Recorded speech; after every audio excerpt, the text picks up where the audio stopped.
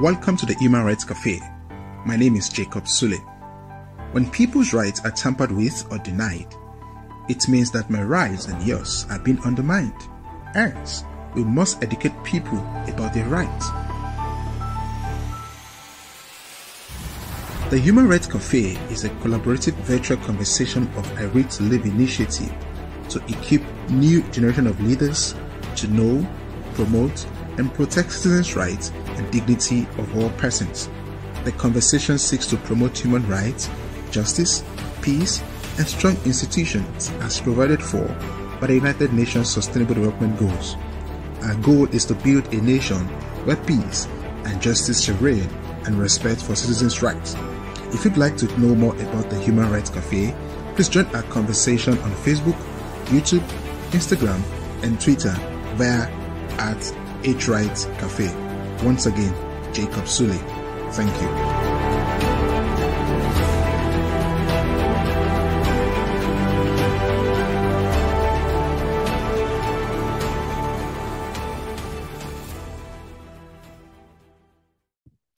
Hello, everyone. Good day, good afternoon, good morning, or good evening from wherever you're joining this conversation from. Welcome to today's conversation. This is the Human Rights Café chart, streaming live from Washington, D.C. in the United States. My name is Jacob Sule.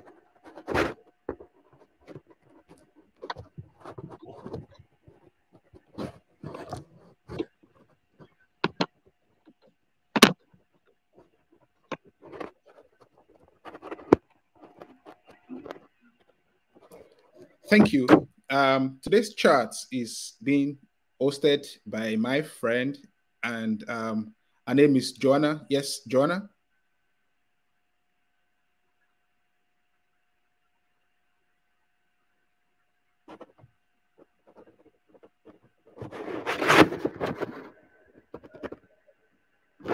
I think we're kind of having some internet connection over there. Joanna Titles is a lawyer by training. It's a pleasure to co-host this chat with you today from Washington, D.C. Our guest today on the show is Professor Robert Goldman. Professor Robert Goldman is a professor of law and Louis C. James Scholar at the American University Washington College of Law. He is a faculty director of the War Crimes Research Office and a co-director of the Washington College of Law Center on Right and Humanitarian Law. Professor Goldman teaches and practices and writes in the areas of international humanitarian law, human rights, terrorism, and international humanitarian law. In 1993, Professor Goldman chaired the Commission of International Jurists on the Administration of Justice in Peru. He helped from 1994 to 1996 to develop the normative framework for internally displaced persons and was a principal author of the guiding principle on internal displacement. He was a member of the Inter-American Commission on Human Rights from 1995 to 2004 and was the body's president from 1999 to 2000. In 2008, Professor Goldman was elected as a member and commissioner of the Executive Committee on International Commission of Jurists, ICJ, and since 2014, and as its vice president. However, in 2018, Professor Goldman was elected as a president of the ICJ. Prior to his election to the Inter-American Commission, he was a member of the Policy Committee on Human Rights Watch and advisory boards of American Watch, Helsinki Watch, and the East Watch. Professor Goldman is currently a member of the Diplomatic Receptions Rooms, Fine Arts, and Committee in State Department. So welcome to the show, Professor Goldman. Thank you. Pleasure to be here. Thank you, sir. Today we're looking at a very important issue, which is on the conduct of hostilities during armed conflict. And as you are a very renowned and very known professor when it comes to the issues of IHL and all of that, for the purpose of those who are watching from all social media platforms, could you please provide a quick overview of the conduct of hostilities during armed conflicts? Yes, Professor? Yes, I'm glad to do it. There are two kinds of armed conflicts, essentially international such as the one that we're seeing today involving Russia and Ukraine, and non-international, such as what we saw in Colombia for 50 years, where one or more non-state actors are organized, armed, and they are fighting a government. Although there's a lot more law, treaty-based law governing international armed conflicts, it is pretty clear from international jurisprudence that has arisen since the Yugoslav Tribunal, the Rwanda Tribunal, that any kind of method or means of warfare that would be prohibited in an international armed conflict would be similarly prohibited in a non-international armed conflict.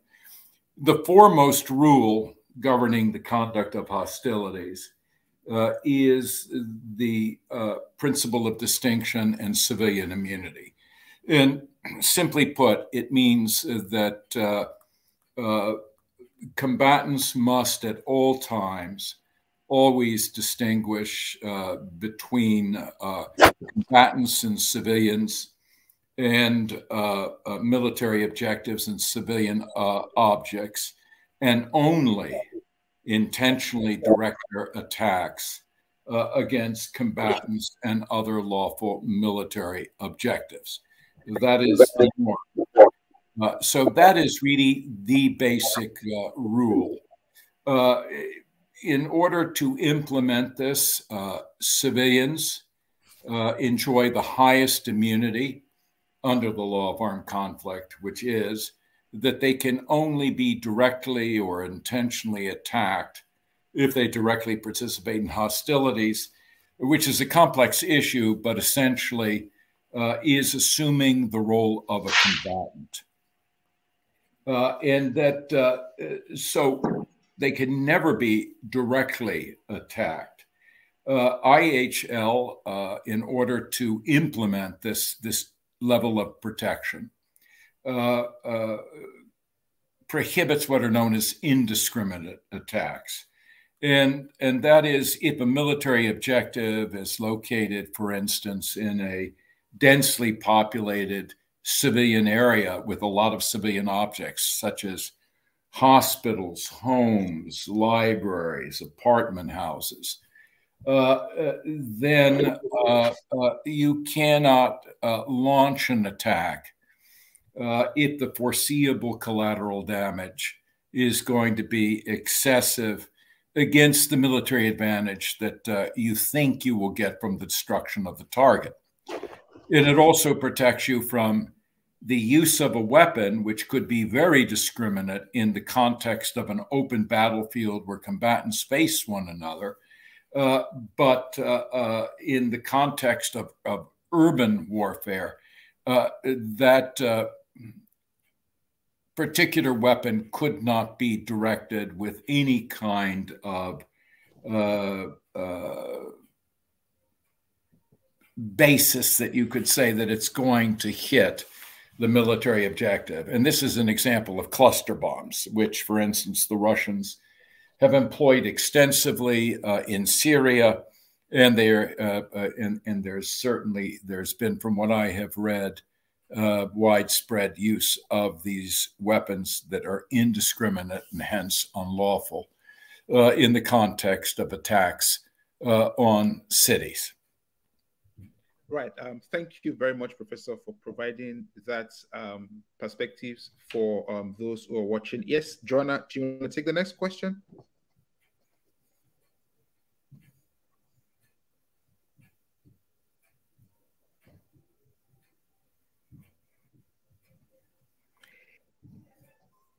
I guess we're having some kind of internet connection from my colleague in Nigeria. So I'm just going to take the next question. Professor, you've laid a very good background as regards the conduct for hostilities. And then I could recall that during your response, you also talked about some rules and all of that are applicable.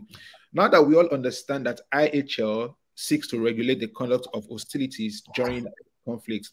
And for those who are watching, who are wondering, what are these rules and who made these rules and what are the applicable rules, can you tell us briefly what are the specific rules that governs the conduct of hostilities during an armed conflict? Yes, Professor?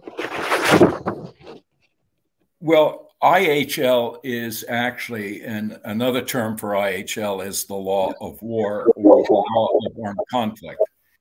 And it is the oldest branch of public international law that antedates the formation of the modern nation state in 1648 by at least 1,000 years.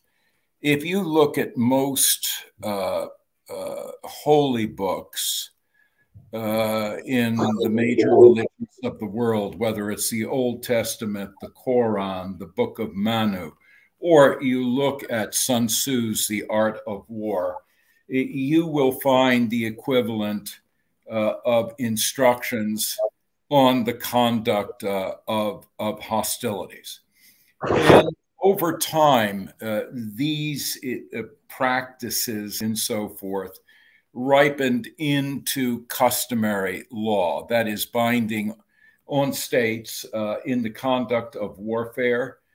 You can see them in terms of rules of engagement that historically have been issued over time. So it doesn't really matter that whether you're talking about the East or West or North or South, that these are not, for instance, a Western European construct. There is no question that the principal Western European military powers and so forth, which were at war, in the 15th, 16th, 17th, 18th century, contributed a lot to the practice. But as I indicated, these certain kinds of prohibitions are found in traditions that go back in time. It's important, let me just say, to distinguish between the two branches of international dealing with the conduct of dealing with IHL. And the first is the actual law of war. That is the law that regulates, places restraints and prohibitions on the conduct of hostilities. And that has been referred to as the jus in bello. And it's also been called Hague Law because it had its first codification in the late 1890s and early 1900s. Far more recent is what we call Geneva Law. And this came about in the mid-1860s with the formation of the All-Swiss International Committee of the Red Cross. And the focus of Geneva Law that is reflected in the 1949 Geneva Conventions is to protect so-called victims of armed conflicts. It really doesn't deal with the conduct of hostilities. It deals with, for instance, persons who may be in the hands of or under the control of the enemy. So civilians, and civilians in particular in occupied territory, prisoners of war who are in the hands of the adversary, the wounded, sick, and shipwrecked, and so forth, who will be in the hands of the adversary. These two branches of law were merged in 1977 in the two additional protocols. But the conduct of hostilities, which is the actual law of war, as I said, goes back thousands since mankind basically organized and so forth, and religions came into being. We see these reflected in those holy books and so forth.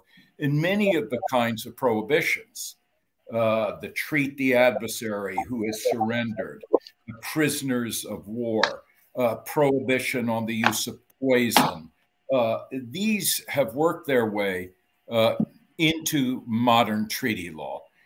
So we're talking about centuries and centuries of warfare where military people have come to realize that if a certain method or means of warfare were counterproductive to, for instance, achieving the political objectives for which they went to war, they would be prohibited. And this is why torture became prohibited. It was counterproductive. It gave rise to reciprocal things.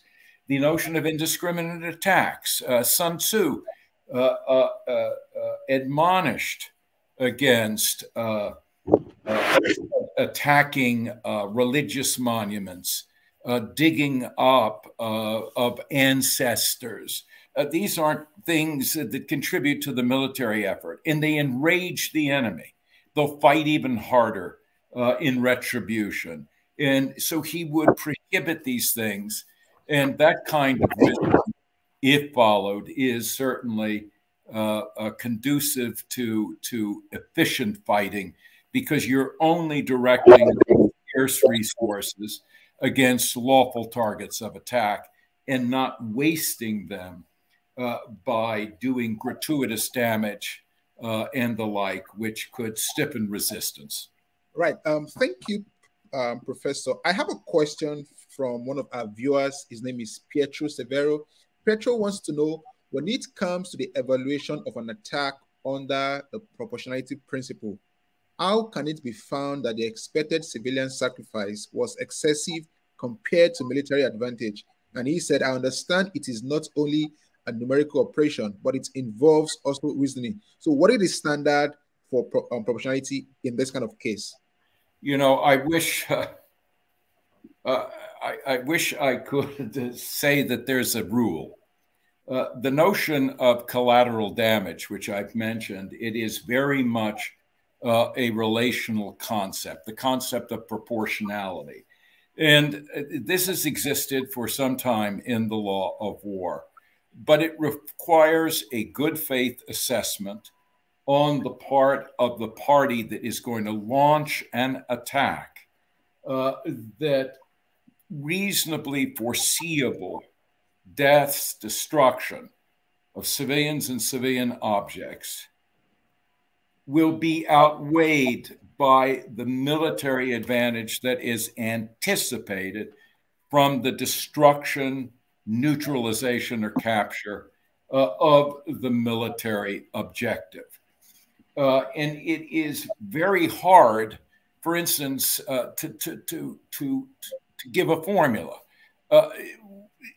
In essence, what it says, at least in my view, is the more important the military advantage that you can anticipate from the attack, the greater the degree of collateral damage. And let me give you an example. I mean, if you knew that your top military of the adversary were meeting in a specific restaurant, and you know that civilians are in that restaurant. The civilians don't know that they place themselves at risk. But the reality is, by knocking out the sort of notion of decapitating military leadership, that is an enormous strategic advantage for the attacking party. In most circumstances, that military advantage will outweigh the number of civilians. There is no one who sits in Geneva or sits at The Hague who says it's 1-to-1, 2-to-1, 3-to-1. No, you have to look, one, at the information, what kind of precautions were taken by the attacking party, all the circumstances that ruled at the time of the attack.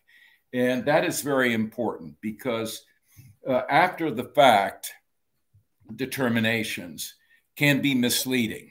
We're dealing with frequently fast-moving developments in armed conflict. The enemy is constantly trying to deceive, mislead. That is perfectly lawful to do that. And sometimes the advantage is not going to be as great, or it may be greater. Sometimes the collateral damage is going to be less or more.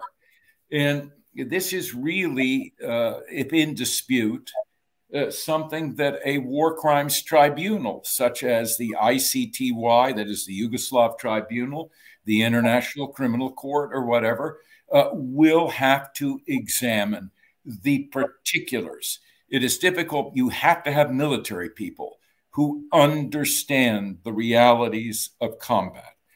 And as I said, so you simply, as I said, for this to work, that is, as it is articulated today in Additional Protocol 1, the notion of the avoidance of indiscriminate attacks and so forth, it requires, one, that in good faith, the attacker gets reliable target intelligence. If they have a choice of weapon, to use a weapon such as a smart weapon, if the target is located in an urban area. And it also requires the party that controls the civilian population not to put its civilians at heightened risk of harm, such as using them to shield military objectives. All these things have to be taken into account after the fact. If there's an allegation that there's been, for instance, an indiscriminate attack. The burden is still primarily, though, under the law on the attacking party to take every feasible precaution and to choose the weapon when they know by virtue of the location of the military target that some collateral damage is going to ensue. They must try to avoid and at the very least minimize that expected damage. Okay, thank you so much, Professor. Professor, please, who are civilians and combatants, and what should be the conduct of combatants during hostilities? Well, the distinction between civilians and combatants is it's really a negative definition. And it's found both in the Third Geneva Convention and in Additional Protocol 1. And it essentially says, for instance, in an international armed conflict, that civilians are all persons who are not members of the active duty members of the armed forces of a party to a conflict. In a non-international armed conflict, it's similar. That is, civilians are all persons who are not members of the government's armed forces and essentially the armed forces of the organized armed opposition groups, insurgents or rebels. So that is what the definition is.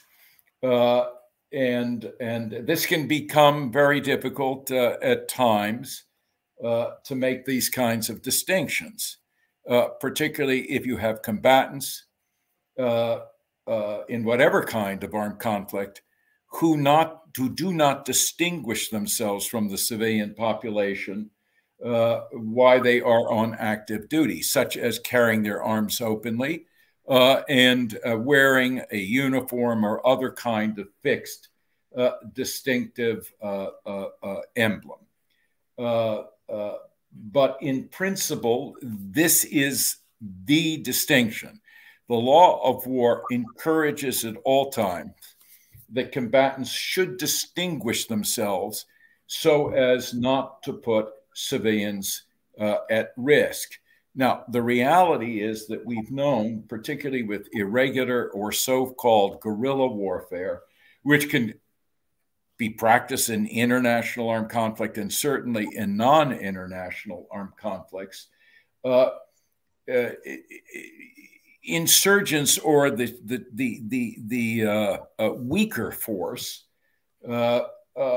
will be tempted to use civilian disguise, that is, dress themselves as civilians, have their arms concealed in order to move into attack, because since they're dressed as civilians, presumptively they're entitled to protection. They're trying to mislead the adversary. And then if they take their arms out at the last moment and start shooting, killing, wounding the adversary, one, that is a war crime because it's going to be called perfidy. But in the larger sense, it places civilians in risk because the side whose troops are attacked in that way by civilians, by members of the opposition forces that are feigning civilian disguise, this can place civilians at additional risk. So you try to get this kind of distinction that is visible to the naked eye and so forth, that if they're carrying their guns, they have some kind of uniform, they are going to be lawful targets of attack. Right. Thank you, Professor, for providing that very great analysis between who is a civilian and a combatant. I want to go to LinkedIn where we have a question for you from one of the viewers.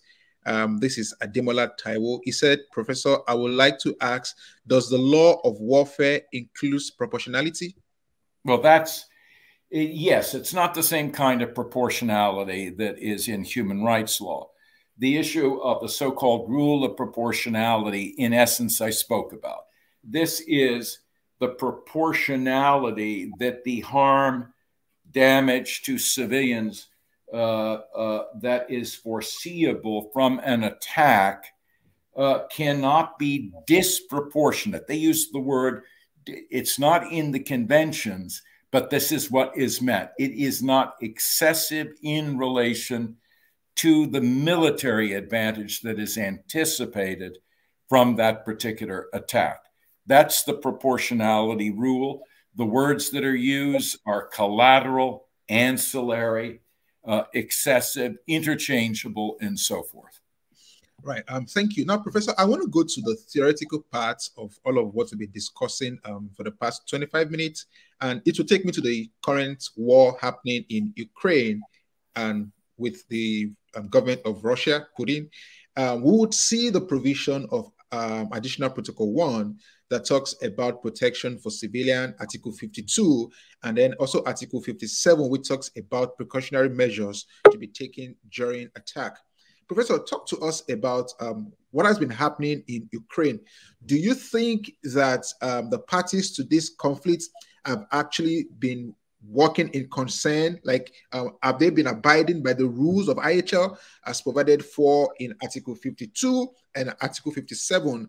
And then what precautions have been violated during this ongoing war in Ukraine by the Russian government?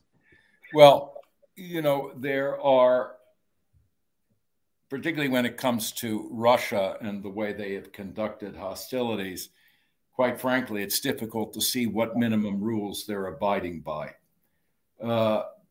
There are multiple investigations. The prosecutor of the International Criminal Court is investigating and has been in Ukraine with his team, war crimes or crimes against humanity that have been committed, particularly in the context of urban warfare, the deliberate summary execution of civilians and so forth, indiscriminate attacks. I would say that there are 1, 2, 3, 4 kinds of war crimes for which I think there's very credible evidence that Russian forces have committed, and there may well be command responsibility going up to Putin. The first deals with the crime of aggression. I mean, first of all, we have to understand that Russia and Ukraine have been at war for 8 years. So the invasion that took place 3 months ago was merely a new phase of ongoing military operations and so forth between really what amounts to be Russian proxies in the Donbass area and so forth. This is this was textbook aggression, quite frankly, because the justifications that Putin has given, you know, denazify, that they're committing genocide against people in the Donbass and so forth, no one will take seriously. And so this is a serious war crime. And by the way, it's not just Russia that would be responsible for this, but Belarus, because Belarus knowingly permitted its territory to be used for the launching of an armed attack by Russia against another sovereign state. And it certainly was not done under one of the two exceptions. Russia was not attacked, was not exercising individual or collective self-defense, and it certainly was not authorized by the Security Council, the military action, and so forth. So that's number one. Number two is the crime of genocide.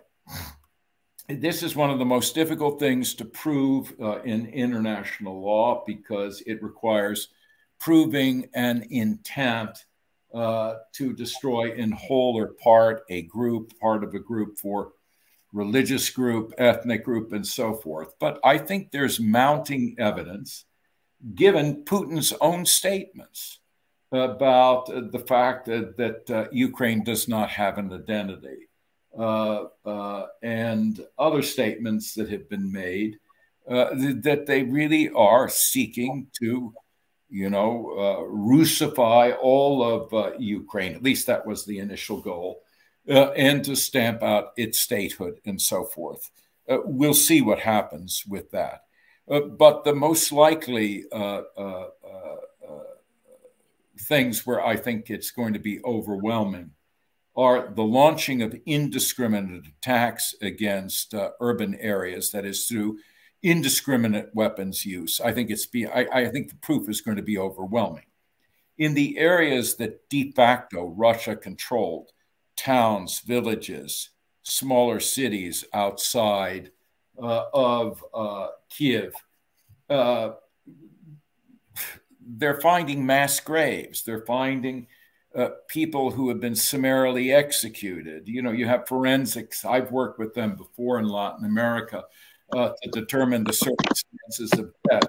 And they will establish that these people who were under the control and custody of Russian armed forces were tortured and, summarily executed. And that is a war crime, obviously, whether it is against a prisoner of war, the wounded or sick, or a civilian. And many times, war crimes or committed against civilians and the civilian population can also be chargeable as crimes against humanity in the context of armed conflict.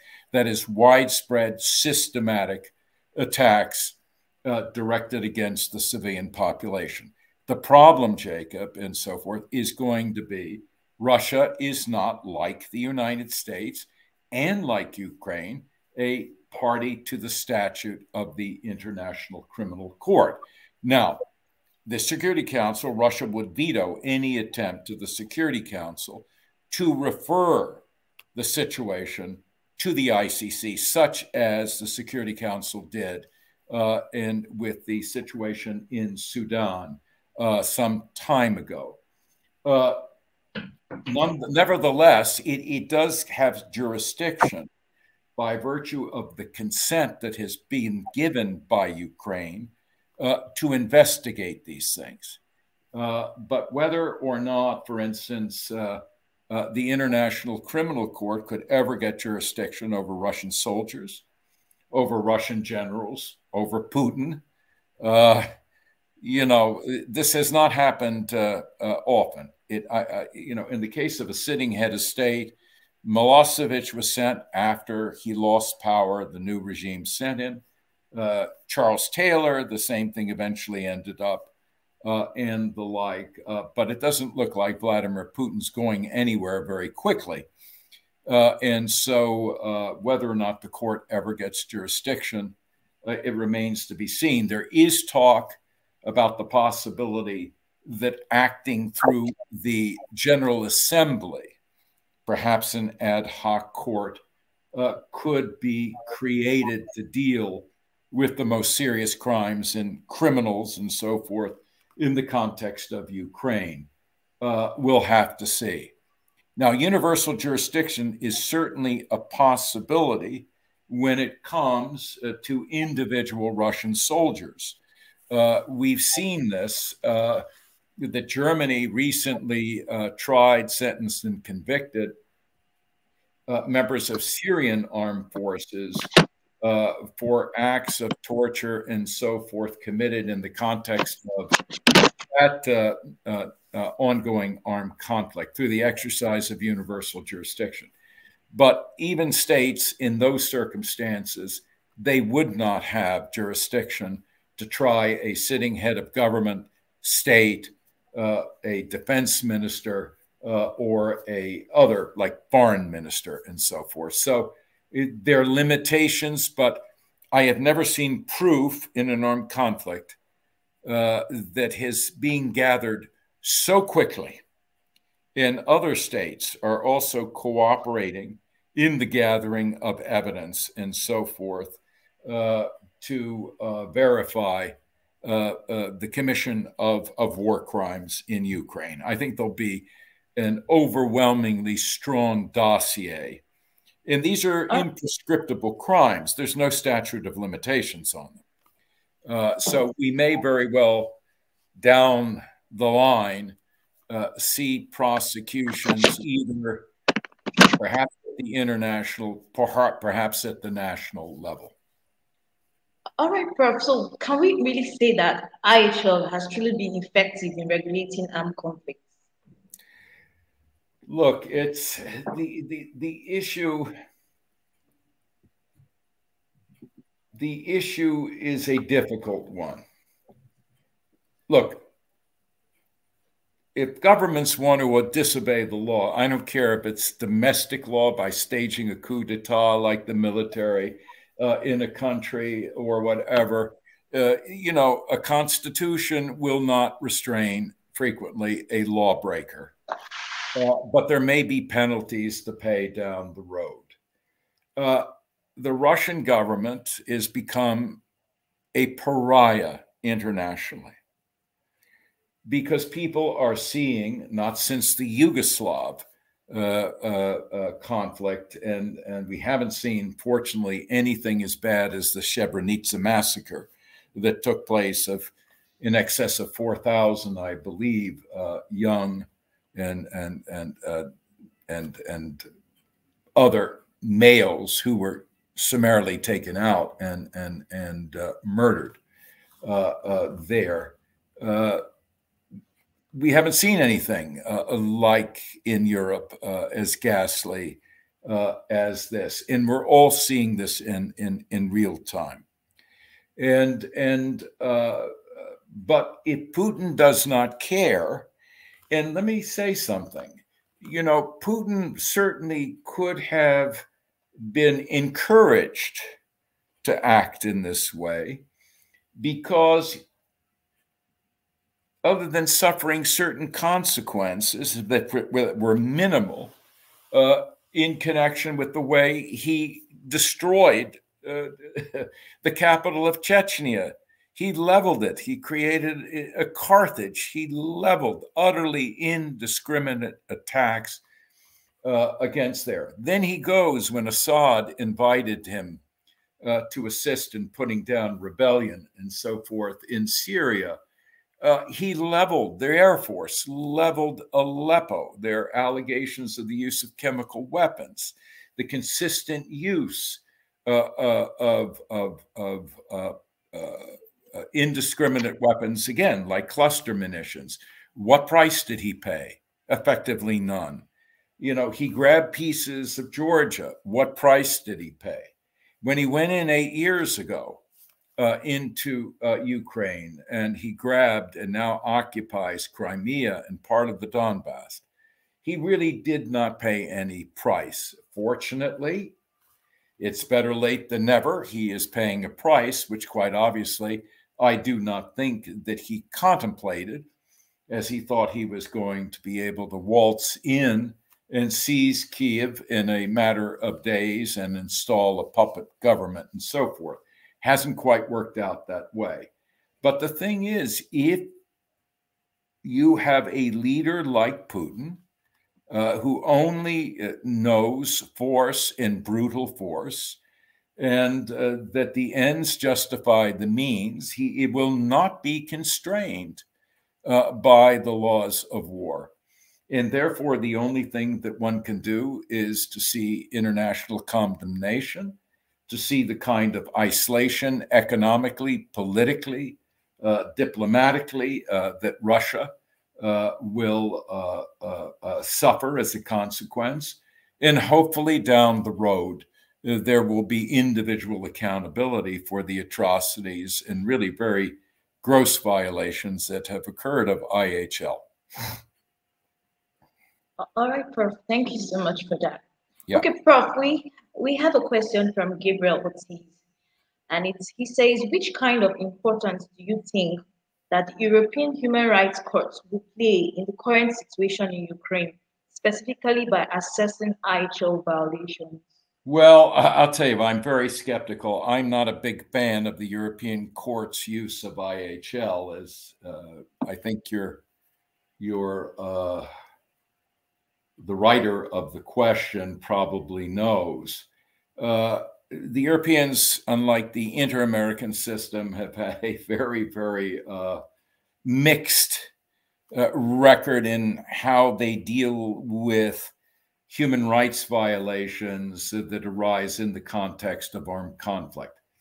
And why I'm not very encouraged is that in the interstate complaint that Georgia lodged against Russia that involved deaths and so forth, and that from the Russian invasion and the like, the court made clear that they would not deal with IHL, which what amounted to the active hostilities phase, but only when there was control over persons or territory. To me, that is very far. That is very, very. That's to me, it's not justifiable, because essentially what they're saying is if they're active hostilities, you could go in and I could give instructions and say, look, I want you go through this village, kill every woman, man, goat, you name it, anything that walks on, kill them all, destroy their homes. And the court is effectively saying, don't come to us with violations of the right to life, destruction of private property and so forth that is protected from destruction under IHL. But we will deal with the case that if they get control and custody of the person and they torture and maybe then they execute them, yes, we'll deal with that. It is to ignore the realities of armed conflict because I can sign your death warrant by dropping bombs indiscriminately from 30,000 feet, as well as I could if I have you under my control and custody. So quite frankly, I am not at all encouraged that in the interstate complaint, which apparently could be amended, and there are going to be other complaints that have been filed before the European Court, that they're going to deal with IHL as they should. Now, maybe these judges will be so outraged and the findings will be so clear from the kinds of attacks on the cities that they'll change their view and that they will find violations of the right to life arising out of Russia's indiscriminate bombardment and ensuing deaths of civilians in these attacks. But I would not bet the farm. All right, Prof. Thank you so much, Prof, for that intelligent answer. Yeah. Prof, please, we have the last question from Ademola Taiwu, and we would like to brief because our time is almost up. He says, I would like to ask the professor, in the light of Joe Biden requesting the international courts to prosecute Putin for war crimes, do you think he can be successfully prosecuted for war crimes? If yes, on what grounds? If no, why? Prof, you could answer well, Thank you.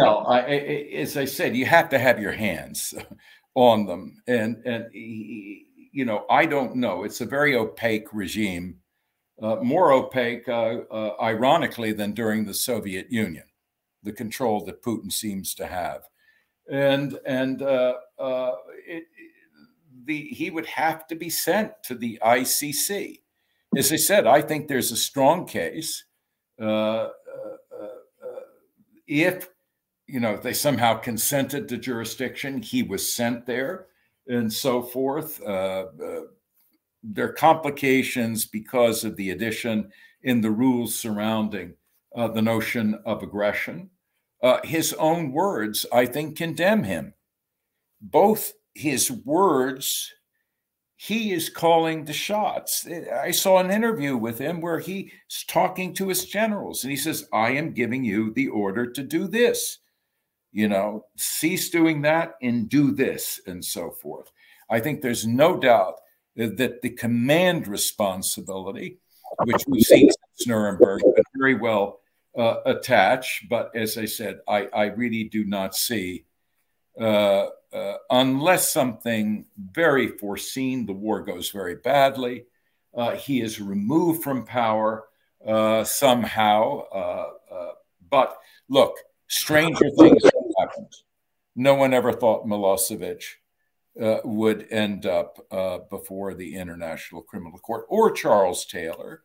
There are others who've been before. I've seen many, many things happen, in Argentina, where the principal members of the military junta were tried, convicted, served jail time. It's happened in other places. So I won't say never, but this is going to take time, if it's going to happen at all. All right. Thank you very much, Professor Goldman. Ladies and gentlemen, we've been speaking to Professor K. Goldman. Professor has been talking to us about the conduct of hostilities during armed conflict. And we have now want to thank all our viewers who have joined and for the comments. And we're sorry we will not be able to take further comment because we're out of time. I'd like to thank you very sincerely, Professor Goldman, for joining this chat today. Ladies and gentlemen, we look forward to having you all, and we'll be looking forward to a greater conversation. Yes, Professor, before we go, do you have your final thoughts for those who have joined the chat today? No, I'm glad there's interest in this. It's important, if one can't be interested and want to do something about a situation like we're seeing, it's hard to know what one could get aggravated about. This kind of thing should not stand. Right. Anywhere, whether it's done by Russia, or another power or whatever. It is outrageous. It's shocking to the sense of decency of all people. So, everyone has to work hard. It's like anything, just because we're seeing the law on one side not being obeyed does not mean that IHL, if it is respected, cannot not only sort of humanize the conflict, right, but spare the innocents, and that's what we need to see. Right. Thank you very much to Professor Goldman, and to Joanna, who has joined us from Abuja in Nigeria. Thank you so much for coming on the show. I'll see you again next week. Okay. See you soon. Thank you. Bye, everyone. Thank you. Bye. Appreciate it. Bye-bye. Welcome to the Human Rights Café. My name is Jacob Sule. When people's rights are tampered with or denied, it means that my rights and yours are being undermined. Hence, we must educate people about their rights. The Human Rights Café is a collaborative virtual conversation of a Right to Live initiative to equip new generation of leaders to know, promote, and protect citizens' rights and dignity of all persons. The conversation seeks to promote human rights, justice, peace, and strong institutions as provided for by the United Nations Sustainable Development Goals. Our goal is to build a nation where peace and justice shall reign and respect for citizens' rights. If you'd like to know more about the Human Rights Café, please join our conversation on Facebook, YouTube, Instagram, and Twitter via @HRightsCafe. Once again, Jacob Sule. Thank you.